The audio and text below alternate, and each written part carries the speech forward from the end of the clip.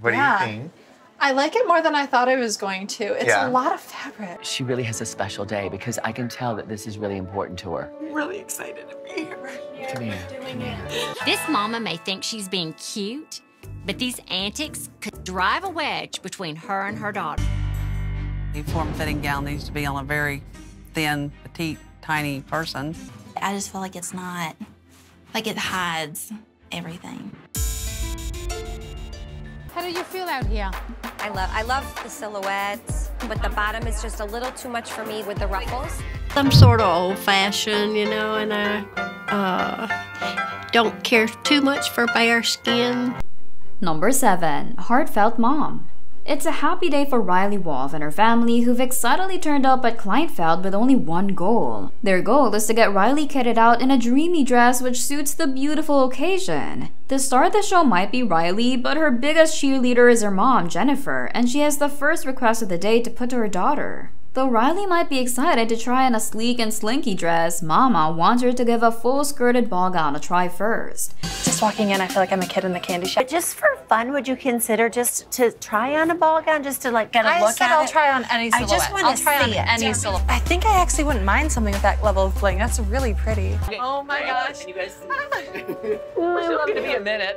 Really loud and charming and can make friends with anybody in minutes. She's lovely. Mom's presence at the dress choosing is a miracle in its own right. Battling health issues which have taken over her life, the fact that the bride's mother has been able to make it this far deserves celebration, and this appointment seems to be it. It seems that the whole day is gonna be filled with miracles. The second miracle of the day is the fact that the minute Riley puts on the ball gown of Mom's choice, she has fallen in love with it. What are you looking for? I want something that fits that on the water romantic vibe. What do you think?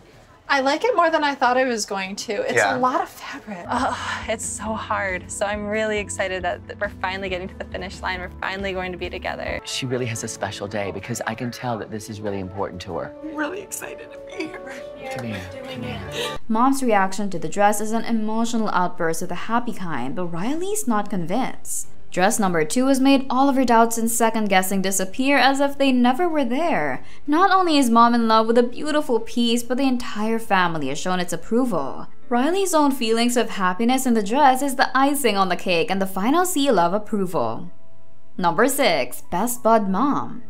Jessica Knight is hoping to have her spring wedding and celebrate it by making her bridesmaids wear black to it. She has her entire family and friends accompanying her to the salon, and even her fiancé has chosen not to stay at home. Big entourages always present a unique set of problems, but with this party, only one problem is going to be a headache, and that comes in the form of the mother of the bride. This lady has age dysmorphia since she refuses to act it. Brings a little bit more pop. Bling. I don't really care for black for bridesmaids' dresses.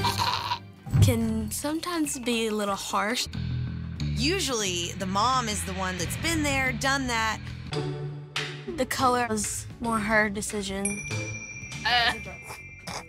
But this mom is acting like a teenager. How am I gonna get these two together? Her 40-plus years have been relegated by her to a cupboard somewhere, and she's hell-bent on reenacting her clueless teen years. Each suggestion or choice is met with Mom gagging, and it's changing the atmosphere the entire meetup. It can only get worse from here onwards, right? Completely right. Jessica might be dreaming of a classy black tie event with a glamorous bridal gown and tuxedos matching the dream. For her mom, the best way to go is wearing PJs or jean shorts to her wedding. This bride might want her mama to step up to the plate, but said mom was not willing to play along. My mom wouldn't like that one because it's too formal. I love her, but my mom is a redneck. This mama may think she's being cute, but these antics could drive a wedge between her and her daughter. I think y'all should just wear shorts and a t-shirt. Stuff like that. See, I'm thinking if you're sweating, they're gonna have big old sweat rings. Mom does not like my formal wedding style. She thinks we should go with spring colors. This lady is a real piece of work, and her comments have got all of the bridesmaids squirming in their seats. It seems somebody's gotta lecture Mom, and who better than Monty to do it. Turns out even teen-minded moms love their daughters, and this one is no different. She's promising to behave, and this appointment is coming to a happy end. Number 5. Mom Viewed. Heather Milhon was unlucky as a bride the first time she got married. Her wedding is something she would like to forget. Being 5 months pregnant and her fiancé not showing up on time are not memories she wants to keep. This wedding renewal is meant to give a fresh start, and losing 75 pounds before a wedding seems to be the first step in that direction. The second thing this bride wants to forget is how much weight she had put on, but that's easier said than done since Mom Janine seems to be determined to throw her size in her face. Do you have any particular shape or? I've lost 77 pounds. It's okay up here what we do, but what we do down here is going to be another problem. The bride has lost a lot of weight. She wants to show it all. The form-fitting gown needs to be on a very thin, petite, tiny person. She's still a little bit heavy, and I think she'd look better with a long gown that's not real tight-fitting. Stylist Flo wants a rebirth of bride Heather's self-confidence and is going to use this dress appointment as an opportunity. That is, if Mom Janine lets her. Janine is too used to hearing her own voice and her daughter's opinions do not matter. Flo wants Mom to meet the bride halfway, and she tries to do that by putting Heather in a gown of Mom's choice. Unfortunately, the ruse backfires as Mom gets stuck on how much she likes it while Heather dislikes it intensely. Something's gotta give, and it's up to Monty.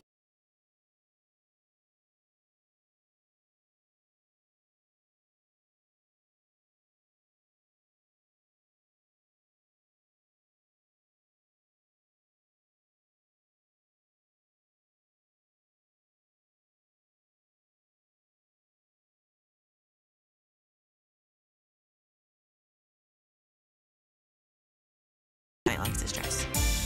Brad is looking like somebody just. I don't love it. The dress he's putting this bride into has most definitely achieved his goals for him. Number 4. Miss USA. Erin Brady might be Miss USA, but mom-in-law Tina Capasso knows what she says will go. While Erin is most definitely interested in making Tina happy, how far she will go to make her comfortable is anybody's guess. Randy has Erin covered as he puts her in the Lazaro creation she wanted in the first place, but it isn't well received by anyone. The second dress is a Daniel Caprice, which has won everyone over, but mom-in-law Tina has a tiny observation to share on it, and she thinks seems to be making sense. I love how it fits. I think the bottom's a little overwhelming for me. It's not wowing me yet. This was not the reaction I was expecting. How do you feel out here? I love the silhouettes, but the bottom is just a little too much for me with the ruffles. It's overpowering a little bit. It's just too much of a break from the top going down to the bottom. Does nothing for her. This needle in a haystack is giving everyone the runaround until it's found by Randy. What a relief. Number 3. Southern Headache. Laura Charles wants a 20th century stunner of a gown, but mother-in-law Mary Frances Hill wants to drag her kicking and screaming to the last one. While Laura from the new generation might have dreams of off-the-shoulder slinky pieces, Mary wants her covered in a nun's garb. And what's more, Grandma seems to agree. She seems to be sharing more than opinions with mom-in-law. These two Marys are about to have a showdown with poor Laura. It's a clash of generations, and this bride-to-be is definitely outnumbered. Your own decision is part of growing up. In the South, we have to respect our elders. It's up to me. Probably I'd have her laced up to the neck. Grandma, what do you see her in today? Classic, simple, traditional. The bride doesn't need to be disrespectful, but she has to be firm. We've got to empower her. I'm sort of old-fashioned, you know, and I don't care too much for bare skin. She's more old-fashioned where she wants to wear them. As soon as Laura is done batting Mary number 1, she's locking horns with Mary number 2. The best way to lighten this sticky situation is by starting the trial, and Randy has Laura shimmying into dress number 1 without delay. After much trial and error, Randy has this beautiful bride to be dressed up in a piece of her own choice, and the instant it's on her, the change is so noticeable that even the two matriarchs of the family are moved. Number 2. Quadruplets Mom. Nicole Crumpler is mom to quadruplets, which doesn't leave her much time to go wedding dress shopping. Not only that, but she's a school principal with hundreds of kids under her care. Her responsibilities as a school principal is leaving her no time to be a beautiful bride on her wedding day. With all the wonderful, it still is very hard. My name is Nicole Crumpler. I'm so excited to shop for a wedding dress today. The babies eat every 3 hours, so we're making about 24 to 30 bottles a day. Have really worked as a team, but I have to say he's a great dad. I'm an elementary school principal in Prince George's County, Maryland. We go through, I can't even tell you how many diapers. I do work. You work full time? The hunt is on for that quintessential wedding gown which could set her heart aflutter. And what do you know, Randy has come across the perfect piece suited to our bride-to-be. Once she puts it on, it leaves no room for doubt in anyone's mind. This is the dress she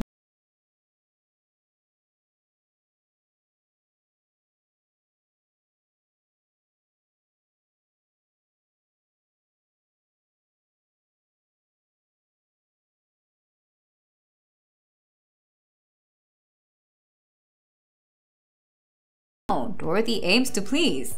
Number 1. Mom Control. Carrie Pujadas is firmly under Mom Jean's thumb, who has big plans for a big day. These plans start with dressing her daughter as if she's still in her diapers. As expected, no agreement shall dirty this day. Dress number 1 is definitely this bride's cup of tea, with Mama shaking her head.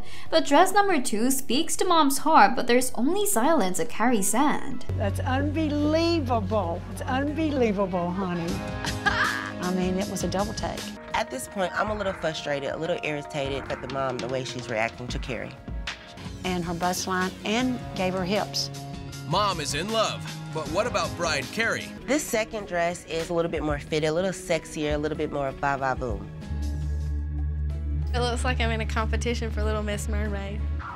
I want the dress to complement the whole antique style that I'm looking at. This little tug of war has ended in a stalemate, with Carrie leaving without the dress she loves. In alteration, Sneaky Higgins has arrived to check the final look of her gown. She took a leap of faith over the color of her wedding dress, and thankfully, it worked out perfectly in the end. That's all we have for you folks. Join us next time.